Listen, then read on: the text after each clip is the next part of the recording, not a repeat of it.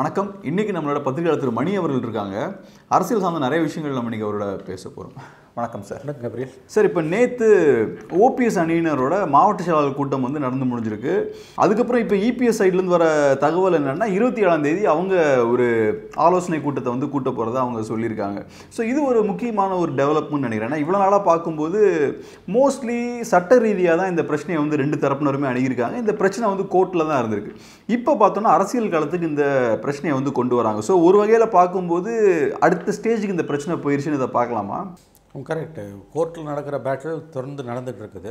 உச்சநீதிமன்றத்தில் வந்து I think ஜனவரி 4 அன்னைக்கு மறுபடியும் கேஸ் வருதுன்னு நினைக்கிறேன். நான் வெக்கேஷனுக்கு பிறகு வருது. இந்த ஓபிஎஸ் போட்ட கேஸ், அதாவது எடப்பாடி பொதுச் செயலாளராக தேர்ந்தெடுக்கப்பட்டது செல்லாதுன்னு சிங்கிள் ஜட்ஜு மெட்ராஸ் ஹைகோர்ட்டில் கொடுத்தாரு. பெஞ்ச் வந்து அதை ஸ்டே பண்ணி செல்லும்னு தீர்ப்பு கொடுத்தது. அதை சேலஞ்ச் பண்ணி ஓபிஎஸ் போட்ட கேஸ் தான் இப்போ நடந்துகிட்டு இருக்குது. அந்த கேஸ் 4 அன்னைக்கு ஜனவரி 4 அன்னைக்கு மறுபடியும் ஹியரிங் வருது. And it's long battle. உங்களுக்கு இப்போ கோர்ட்டில் போச்சுனாலே இதெல்லாம் வந்து எப்போ ஜட்ஜ்மெண்ட் வரும் என்ன நம்ம சொல்ல முடியாது. And fundamentally this is a political problem and you cannot have a judicial solution. இதுதான் வெரி சிம்பிள். இது அடிப்படையில் ஒரு அரசியல் பிரச்சனை. இதற்கு நீதித்துறையின் தீர்வு என்பது ஜென்ரலி கிடைக்காது. கிடைச்சாலும் நிலைக்காது, நீடிக்காது. பட் ப்ரிசைஸ்லி அதை தான் ஓபிஎஸ் பண்ணிகிட்ருக்கார். கோர்ட்டுக்கு அதிகமாக போய் மல்லு கட்டுறது யாருன்னு பார்த்தீங்கன்னா ஓபிஎஸ் தான். ஏன்னா பொலிட்டிக்கலி அவரால் இபிஎஸ்ஸை எடப்பாடியை ஏடிஎம்கேக்குள்ளே ஃபேஸ் பண்ண முடியல. அந்த party is almost with Edappadi. 66 எம்எல்ஏல 63 பேர் அவர்கிட்ட இருக்கான். மோஸ்ட் ஆஃப் தி மாவட்ட செயலாளர்கள், ஜெனரல் கவுன்சில் மெம்பர்ஸ், கட்சி நிர்வாகிகள் வந்து எடப்பாடி கிட்ட தான் இருக்காங்க. அதனால் வந்து நீதிமன்றத்தின் நெடிய படிக்கட்டுகள் தொடர்ந்து ஏறி கொண்டிருப்பது ஓபிஎஸ். அவர் போனதால் வந்து பதில் சொல்ல வேண்டிய கடப்பாடும் எடப்பாடிக்கு வருது.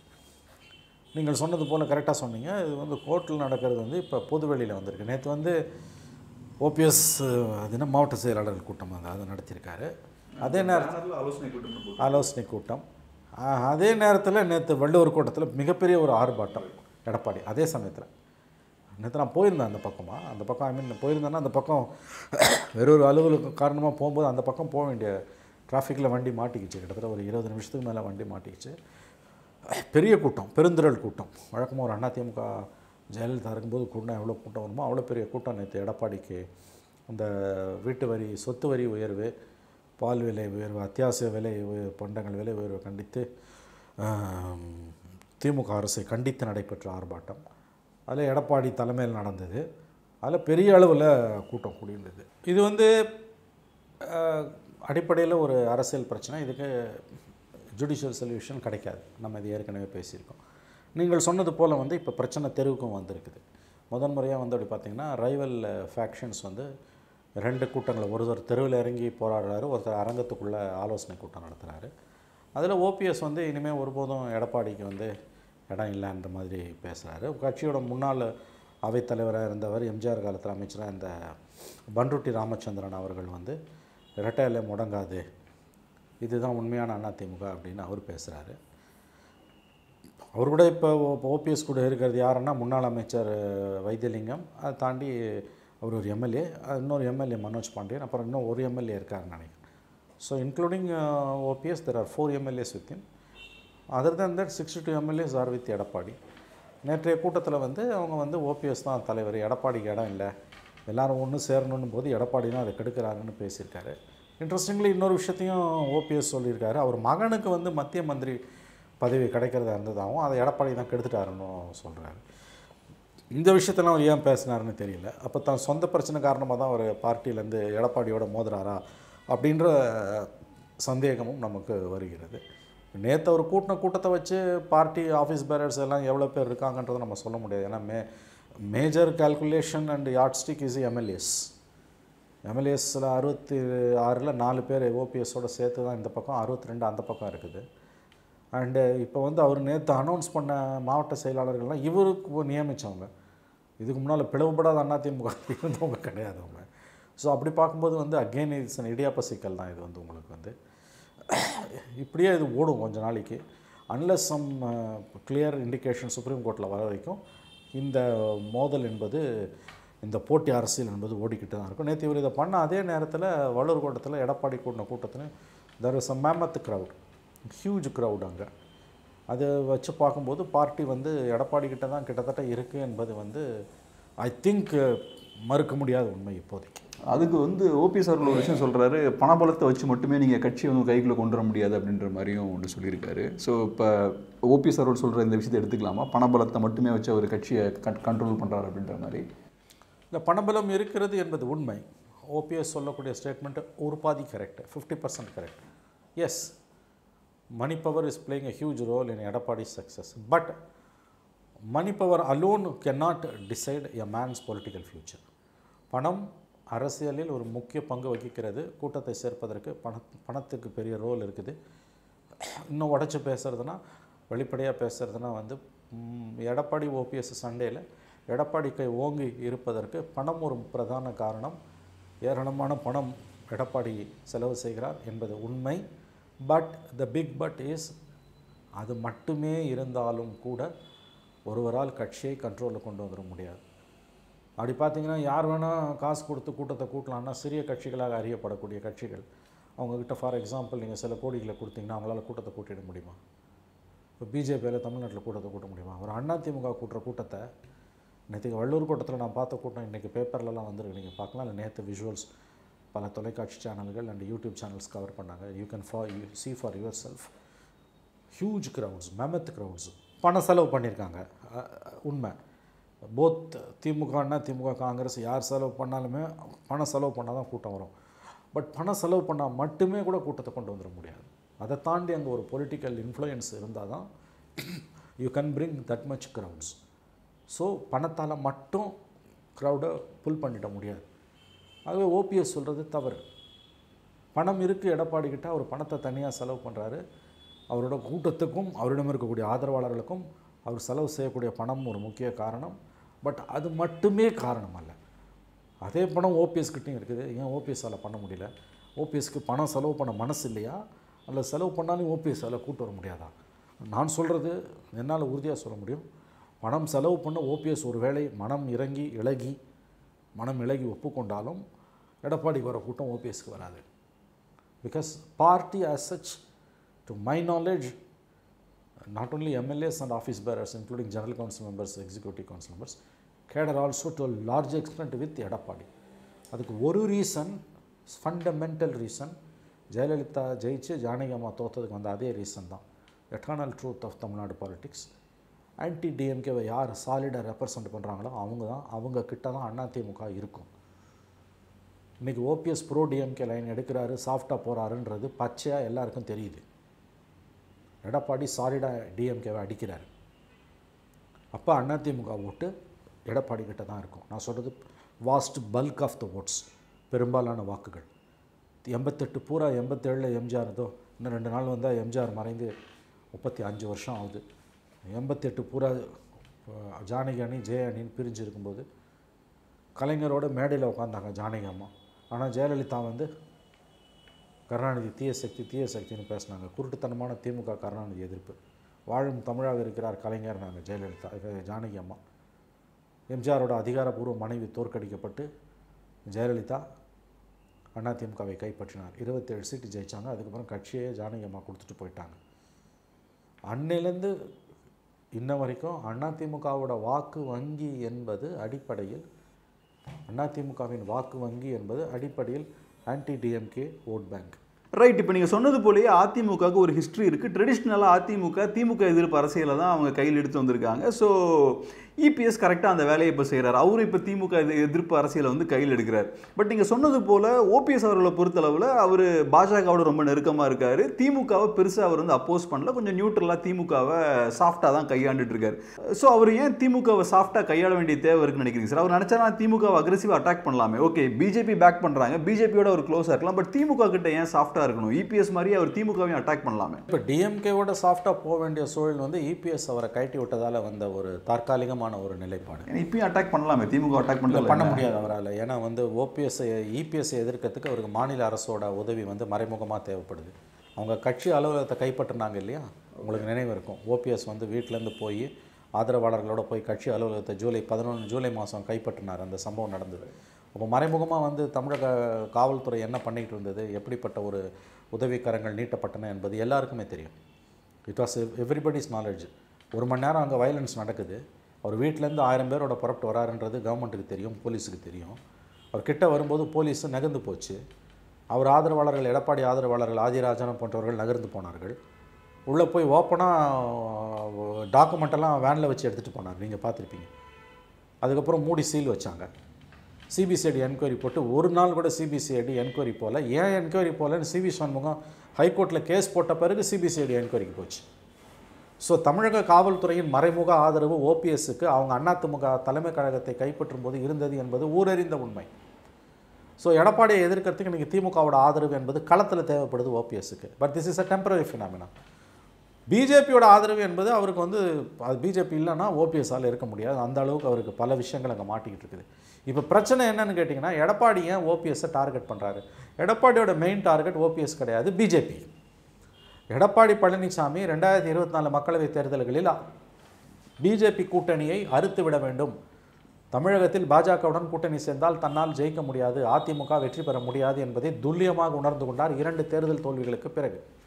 2019 மக்களவைத் தேர்தல்கள், 2021 சட்டமன்ற தேர்தல்களுக்கு பிறகு அதிமுக தோற்றுவதற்கு காரணம் தமிழ்நாட்டிலேயே அதிக வாக்கு வங்கியை கொண்ட நம்பர் 1 கட்சியான அதிமுக 32லேருந்து 35% வாக்குகளை எப்பொழுதுமே கொண்டிருக்கக்கூடிய AIADMK சக்ஸஸிவாக back to back deficits அடைந்ததற்கு முக்கியமான காரணம் பிஜேபியோடு சேர்ந்தது. ஏன்னா அதன் மூலம் 13% சிறுபான்மையின மக்களுடைய வாக்குகள் அதிமுகவை விட்டு நிரந்தரமாக வெளியேறி இருக்கிறது என்பதை அவர் கண்டுபிடித்து விட்டார்.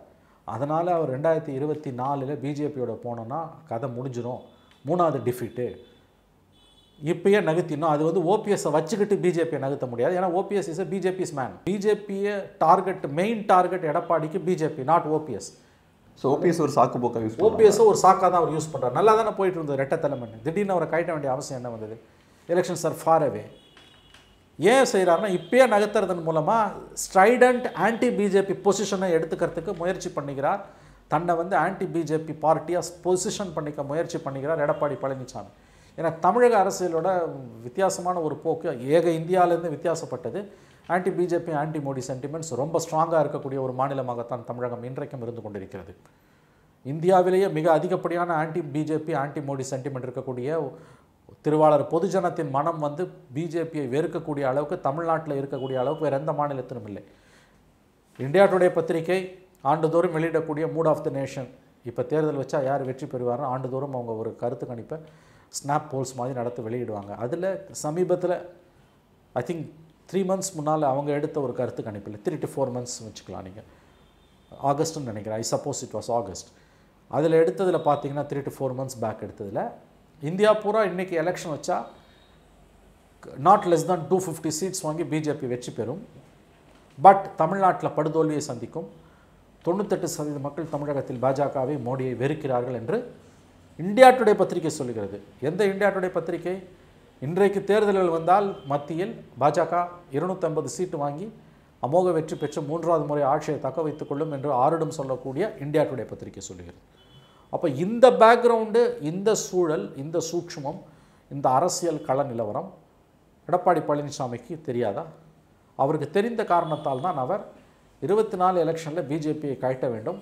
அப்படி கழட்டினால்தான் 26ல் அதிமுக வேறு சில கட்சிகளோடு கூட்டணி அமைத்து போட்டியிட்டால் கண்டிப்பாக திமுகவை வீழ்த்த முடியும் என்ற உறுதியாக நம்புகிறார்.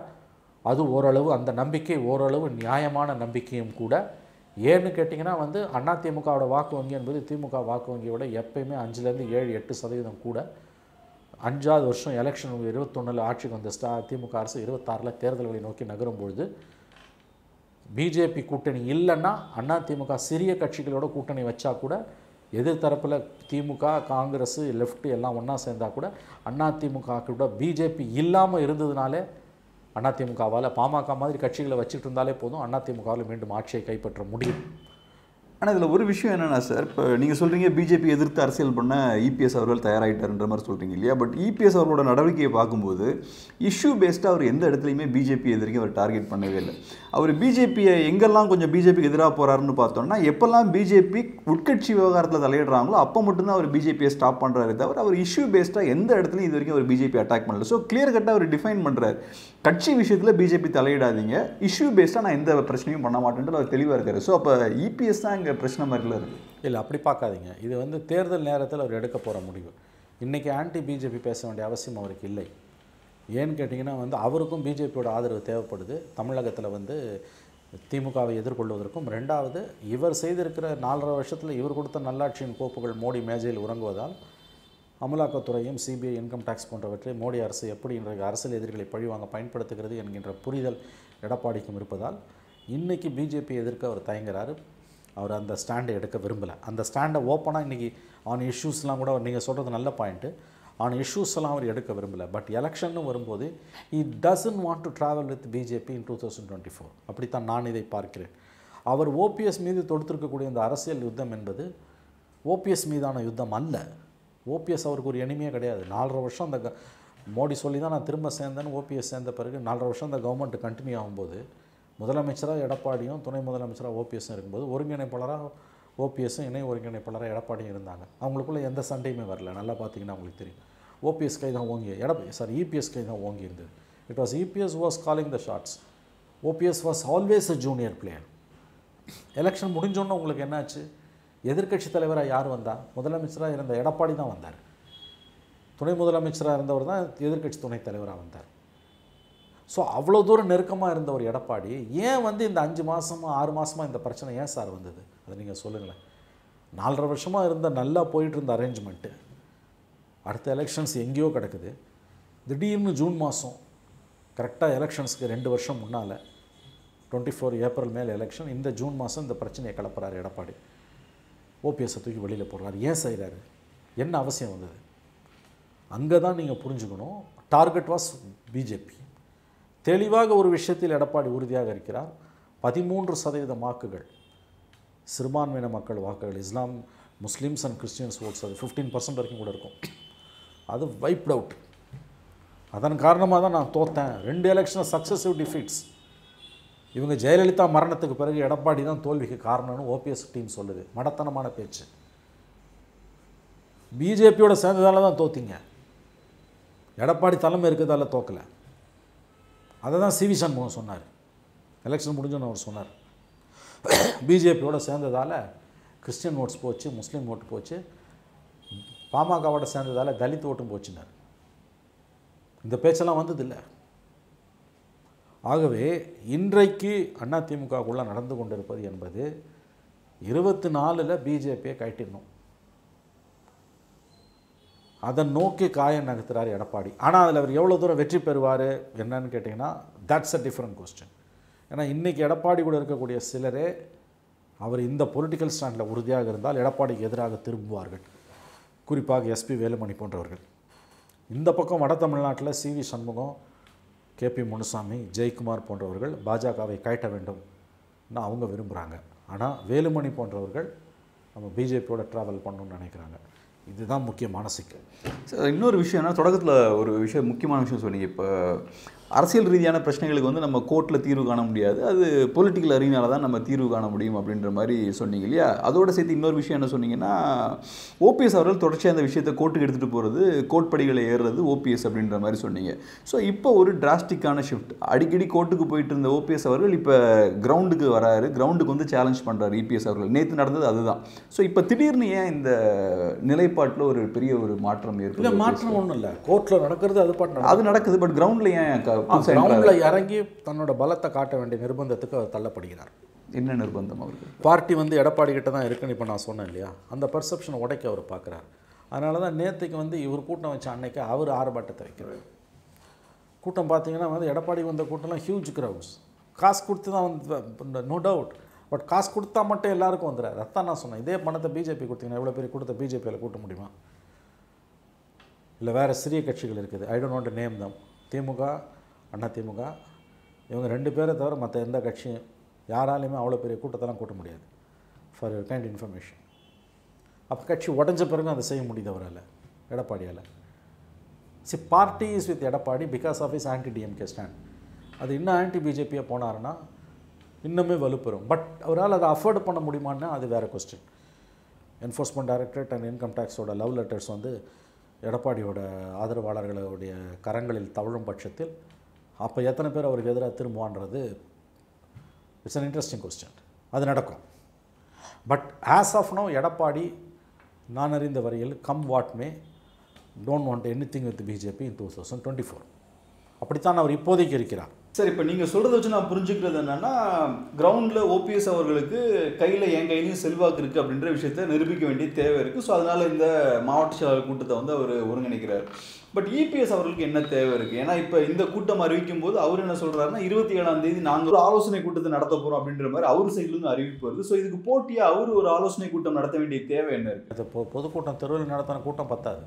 ஒரு பொலிட்டிக்கல் மீட்டிங்கை நீங்கள் ரன் பண்ணி ஆகணும். இது வந்து ரேலி, மக்களை கூப்பிட்டு நடத்தின கூட்டம் நேற்றைய ஆர்ப்பாட்டம் என்பது அதிமுக நடத்தினாலும் மக்கள் பங்கு பெற்ற கூட்டம். அது வேற 27 கூட்டியிருக்கிறது கட்சிக்காரங்களோட கூட்டம். அது என்ன, அது பேர் மாவட்ட செயலாளர்கள் கூட்டமாக, ஆலோசனை கூட்டம், மாவட்ட செயலாளர்கள் கூட்டம்னு நினைக்கிறேன். அவரோட ஆஃபீஸ் பேரர்ஸ், அவரோட சப்போர்ட்டர்ஸோட கூட்டம். That's a political meeting.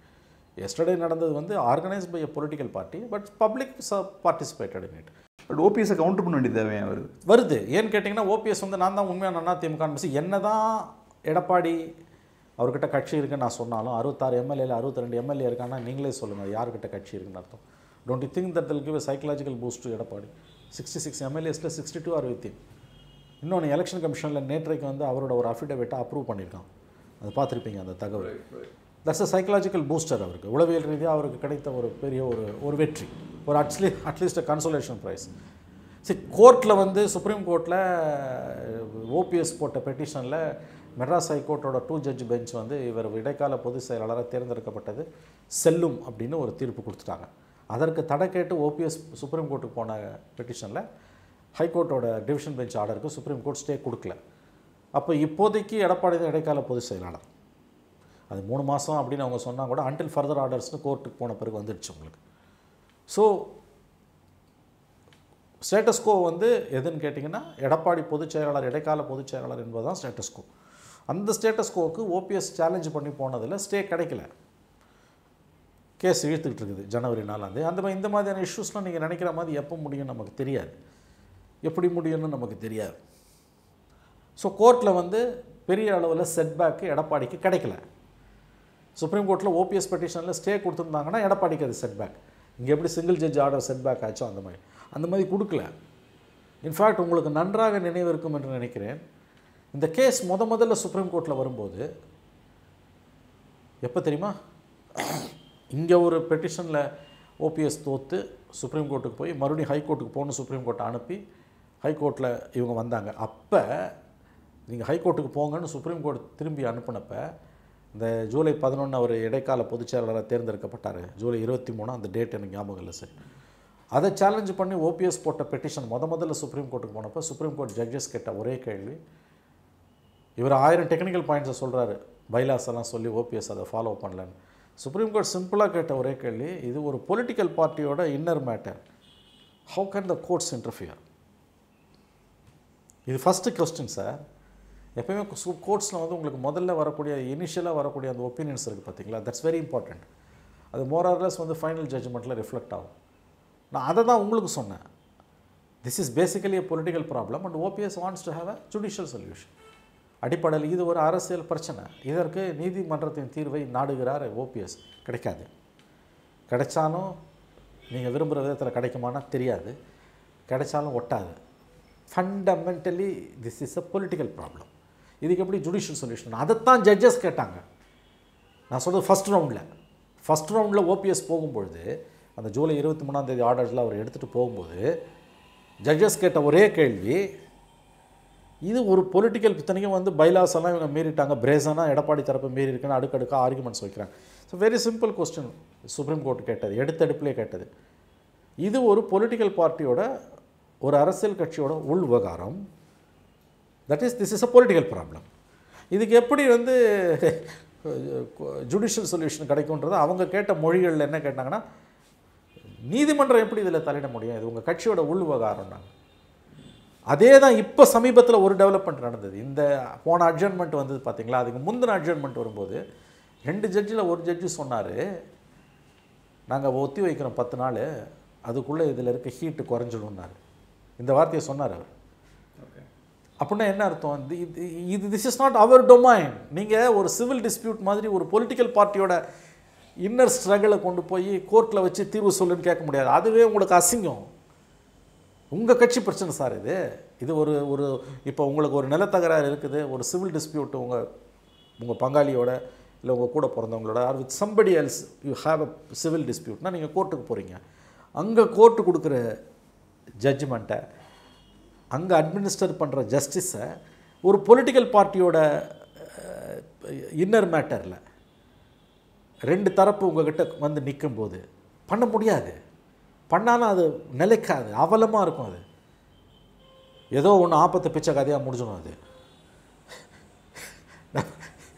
It's like that only because any problem what is the basis of that problem, அந்த சொல்யூஷன் அதுலேருந்து தானே வர முடியும். உங்களுக்கு வந்து இப்போ ஒரு டிவோர்ஸ் போகிறீங்க, உங்களால் தீர்த்துக்க முடியல, ஃபேமிலியில் உட்காந்து பேசி தீர்த்துக்க முடியல, ஹஸ்பண்ட் ஒய்ஃபை தீர்த்துக்க முடியல, வீட்டில் இருக்க பெரியவங்க வெல்விஷர்ஸால் அதை தீர்த்து வைக்க முடியல, வேறு வழி இல்லை. You go to the court. Civil dispute, நிலம் யாருக்கு சொந்தம், வீடு யாருக்கு சொந்தம் அடிச்சுக்கிறாங்க, தீர்த்து வைக்க முடியல, காம்ப்ரமைஸ் பண்ண முடியல, நல்லவங்க பெரியவங்க பேசி ரெண்டு தரப்பு ஒத்துக்கல, கோர்ட்டுக்கு போகிறீங்க.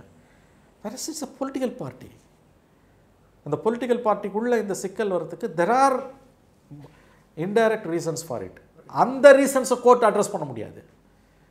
அதுதான் இதில் அந்த இன்டைரக்ட் ரீசன் என்னன்னா, த singular reason for Edappadi Palaniswami to target OPS is to finish of BJP, to distance himself from BJP. டைரெக்டாக பிஜேபி எதிர்க்கணும். இன்றைக்கி ஓபிஎஸ் அது பிஜேபிக்கு தெரியுது.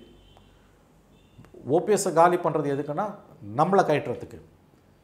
பிஜேபி ஒன்றும் பண்ணாமல் குவைட்டாக இருக்குன்னா அது எப்படி புரிஞ்சு? இல்லை, அவங்க வந்து குவைட்டாக இருக்காங்க. சொன்ன விஷயங்கள் என்னென்னா பிஜேபிக்கு நிறைய அஸ்திரங்கள் இருக்குது, இப்பயும் இருக்குது சார், இப்பயும் இருக்குது.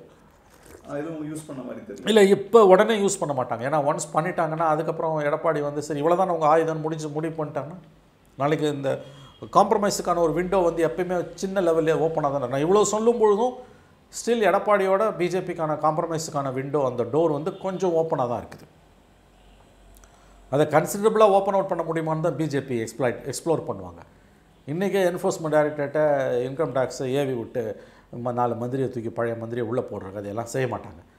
ஒரு ஆப்பை டீல் பண்ணுற மாதிரி, அல்லது வந்து தெலுங்கு தேசம் பார்ட்டி இவங்க கேசிஆர் பார்ட்டியை வந்து அவங்க கேசிஆரோட டாக்டர் கவிதாவை வந்து சிபிஐ சம்மன்ஸ் அனுப்பிச்சு கூப்பிட்ருக்காங்க. அந்த மாதிரிலாம் இவங்க எடப்பாடி விஷயத்தில் பண்ண மாட்டாங்க. இப்போ பண்ண மாட்டாங்க, எப்பயுமே பண்ண மாட்டாங்கன்னு சொல்ல முடியாது. இது பிஜேபிக்கு நல்லா தெரியும். பட் எடப்பாடி ஸ்ட்ராங்காக இருக்கார் அப்படின்னா என்ன பண்ண முடியும் பிஜேபியால்? சரி, நீ பிடிச்சி உள்ளே போடுற, எத்தனை நாளைக்கு உள்ளே போடுவேன்? வெளியில் வந்து இன்னும் ஸ்ட்ரைடண்டாக ஆன்டி பிஜேபி ஆகிட்டாங்கன்னா, ஏன்னா average ADMK worker doesn't want a BJP relationship. இதுதான் உண்மை இன்றைக்கி. பிகாஸ் அது வந்து that is taking a toll. எலக்ட்ரலாக அது நல்லா தெரியுது. நீங்கள் 2 எலெக்ஷன் சக்ஸஸிவ் டிஃபீட்ஸுக்கு என்ன காரணம் சொல்லுங்களேன்? ஜெயலலிதா இல்லைன்றாங்க. இல்லை, த கிளியர் ரீசன் பிஜேபியோட சேர்ந்தது தான் காரணம். அது average ADMK ஓட்டருக்கு who is very smart, and average ADMK voter street smart அவனுக்கு நல்லா தெரியும் இது இவங்களோட போகிறதுன்றது இட்ஸ் அ பேக்கேஜ். இன்னொரு ப்ராப்ளம் இருக்குது எடப்பாடிக்கு. That's very interesting. ஏன்னா அண்ணாமலை, வானதி சீனிவாசன் ப்ளஸ் பிஜேபி, இந்த 2 பேரை கூட இண்டிவிஜுவல்ஸும் நீங்கள் இண்டிவிஜுவல்ஸை டார்கெட் பண்ணியோ அல்லது இண்டிவிஜுவல்ஸை மையப்படுத்தி பாலிட்டிக்ஸை பேசுகிறது வந்து என்றைக்குமே சரியாக இருக்காது. இஷ்யூஸை மையப்படுத்தி தான் பேசணும். பிஜேபி ஸ்ட்ராங்காக இருக்கக்கூடிய ரீஜன்ஸ் எது நீங்கள் சொல்லுங்கள்? Western belt. அங்கே தான் எடப்பாடியோட ஸ்ட்ராங் ஹோல்டு. இன்ஃபேக்ட் ஏடிஎம்கே ஜெயிச்ச இந்த 66 சீட்டில் I think over 42 seeds, numbers may be here and there, that is nearly 2/3 of their seeds எங்கேருந்து வந்திருக்கு? வெஸ்டர்ன் பெல்ட்டிலேருந்து வந்திருக்கு. ஏடிஎம்கே இல்லாமல் பிஜேபியால் அதை பெர்ஃபார்ம் பண்ண முடியுமா? இன்னும் அதிகமாகவே பண்ண முடியும். இந்த பக்கம் தோற்றதுக்கு பிஜேபியோட சேர்ந்தது தான் காரணம். ஒன்று மறந்துடாதீங்க, அவர் சிவி சண்முகம் தோல்விக்கு பிறகு சொன்னது 100% உண்மை. நாங்கள் பிஜேபியோட போனதால் நாங்கள் சிறுபான்மையின மக்களின் வாக்குகளை பரிபூர்ணமாக இழந்தோம். அதுதான் உண்மை. அது கான்ட்ரிபியூட்டரி ஃபேக்டர். 13% 15%, 10% ரஃபாக வைங்க. It's a huge margin. அதை காம்பன்சேட் பண்ணுற அளவுக்கு ப்ரோ பிஜேபி ஓட்ஸ் தமிழ்நாட்டில் இல்லை, மற்ற ஸ்டேட்ஸில் வேறு இருக்குது, தமிழ்நாட்டில் இல்லை. அதனால தானே இந்தியாவுடைய ஒப்பீனியன் போல் சொல்லுது. இன்றைக்கி எலெக்ஷன் வச்சா 3வது தடவையாக 250 சீட்டு வாங்கி ஜெயிப்பார் மோடி பிஜேபின்னு ஆருடம் சொல்கிற அண்ணா India today. Tamil Nadu will be washed out, almost washed out. அதே 40 சீட்ஸ் வந்து 38 39 சீட்ஸ் வந்துடும். 2019 ரெப்படேஷன் தான். இங்கே 98% of the people had BJP, had மோடின்னு இந்தியாவுடைய ஒப்பீனியன் போல் சொல்லுது. ரொம்ப நன்றி சார். அங்கே பிஸியான டைமில் ஒரு அருமையான பேட்டி கொடுத்தது ரொம்ப நன்றி. நன்றி கேப்ரியல்.